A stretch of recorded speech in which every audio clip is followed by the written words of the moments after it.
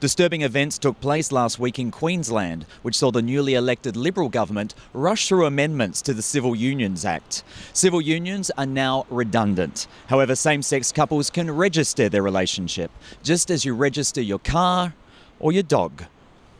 With prominent world leaders now stating their support for same-sex marriage, Queensland has taken a large and frightening step backwards. This comes on top of the removal of $2.5 million in LGBT health funding earlier this year.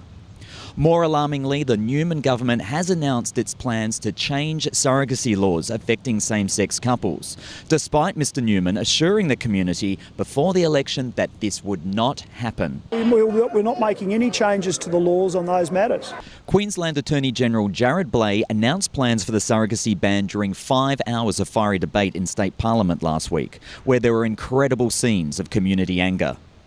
Australian Christian Lobby Queensland Director Wendy Francis, meanwhile, welcomed the announcement that same-sex couples would be prevented from acquiring babies. Now, the message here is clear for all of us. The Newman government was swept to power in a landslide. They now have the power to do as they please without being held accountable. Will Tony Abbott win the next election? Yes. Will it be a landslide? Most likely. Do they stand for equality? Will we see similar situations on a national level that are currently playing out in Queensland? Look, our message for you is clear.